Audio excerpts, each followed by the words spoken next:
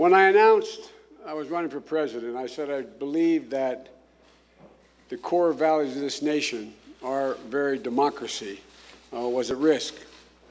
And events in recent days have made that even clearer, not only to me, but I think to everyone. We have a president who believes there's no limit to his power. We have a president who believes he can do anything and get away with it. We have a president who believes he's above the law. Pursuing the leader of another nation to investigate a political opponent to help win his election is not the conduct of an American president. The allegations that blocked hundreds of millions of dollars, he blocked hundreds of millions of dollars in congressionally approved aid to another country, and it's an allegation, unless he agreed to smear a political opponent, is not the conduct of an American president. Denying Congress the information which it is constitutionally entitled to and obstructing its efforts to investigate actions is not the conduct of an American president. It's an abuse of power. It undermines our national security.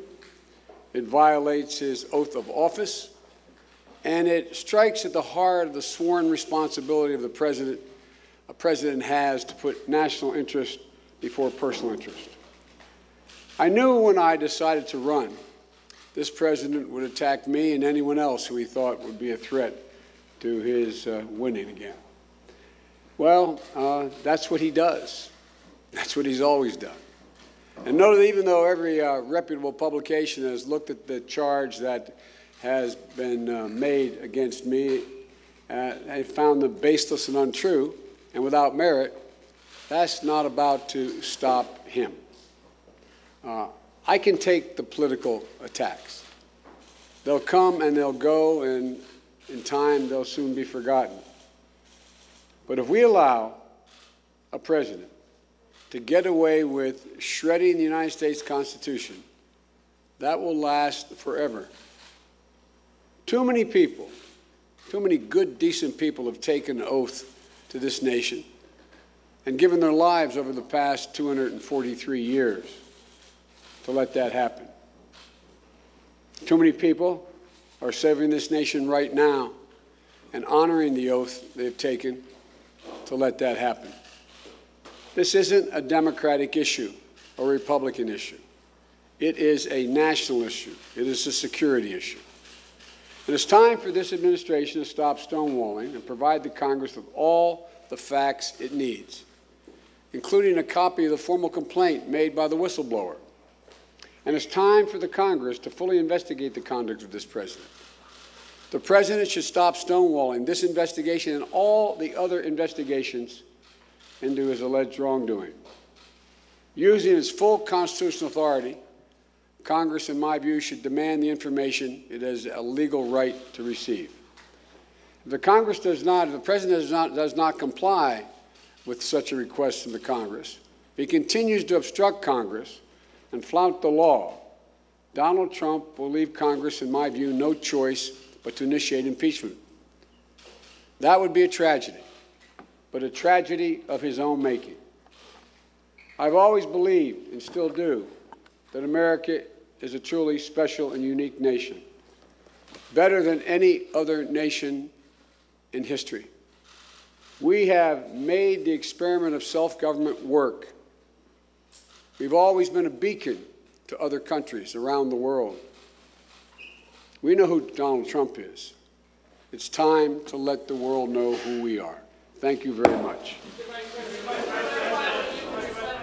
All right, so actually, let's go. We've got David Chalian, Dana Bash, Jennifer Rogers. Jen, just first to you, it's like he heard you say abuse of power. You were like, enough with this quid pro quo. Call it what it is, abuse of power. That is exactly what Joe Biden said. And he kept saying, you know, to this White House, stop stonewalling. And you and I were talking before because I was wondering how quickly could Congress, you know, get rolling on this? And yeah, so there are a couple related issues, right? A couple things they have to do. They have to collect information, and then they have to draft these articles of impeachment. So my question is, first of all, how far are they going to go? Are they going to stick with kind of the basics, the Ukrainian abuse of power situation, the Mueller report, and those violations, obstruction of justice and campaign finance violations, or are they going to go off into other things like, you know, the president enriching himself, while in an office, and the attacks on the press, and there are all sorts of things, abuse of the pardon power that he's done. How far are they going to go? And as part of that calculation is how long is it going to take? There's been a lot of stonewalling. They've had to go to court on some things. Other things they haven't even really tried very hard to get.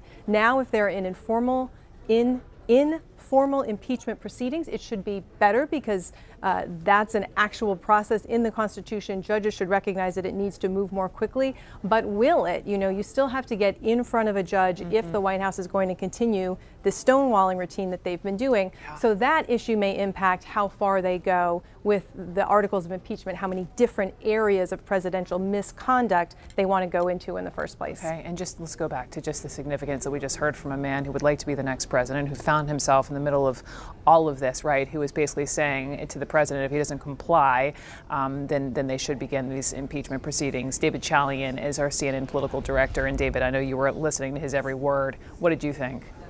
Yeah, well, the visual, first of all, right, was all those flags behind him, standing at the podium like that, at a lectern like that. This was to convey a presidential image against what he thinks is clearly unpresidential behavior. So the visual was really interesting to me, to Brooke. But I would also say, this wasn't just a press conference on the fly or taking a question. This was a very formal statement from Vice President Biden.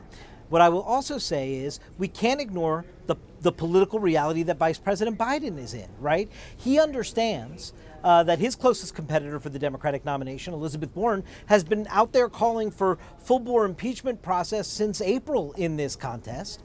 And he knows that watching what has happened in these last few days, that the political calculus with Democrats on Capitol Hill has completely shifted beneath his feet. So he needed to get out there before giving Warren yet another opportunity sort of to draw a contrast with him and move further than where he has been in this process. That is clear, I think, in his intention today as well.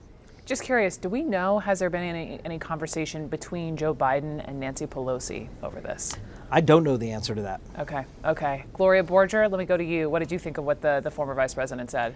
Well, I think it was no surprise that he had to come out, as David was saying, and be tough and stronger than he's been in the past, calling for an impeachment inquiry if the White House continues to stonewall. And he came directly out and called it an abuse of power, and that he said it strikes at the heart of the responsibility of the presidency. And with the flags behind him, I mean, it was a sort of a presidential setting, as David was saying.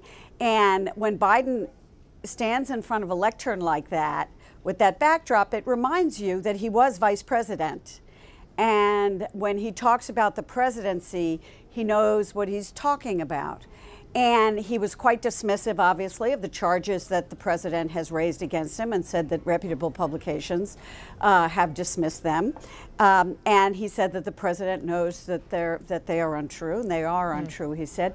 So he at once defended himself, and then took the turn and said, I've got to defend the country. This isn't about me. This isn't about my family. We expected these kind of attacks from this president, but I now have to go this step further because this is about the country. Arlette Saenz was in the room as Joe Biden was speaking, and we know every single word, right, meticulously chosen for that statement. Tell me about just the decisions that went into the sentiment and what else you're learning from Team Biden.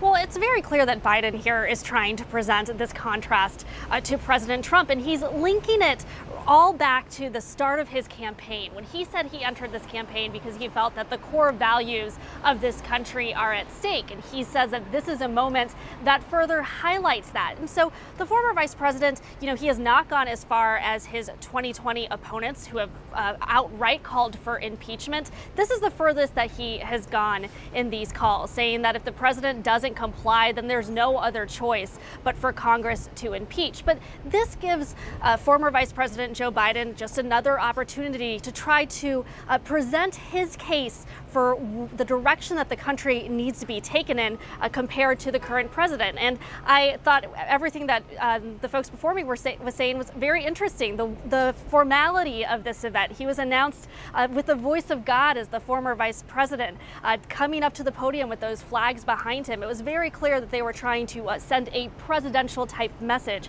as he's trying to present this contrast to the current president.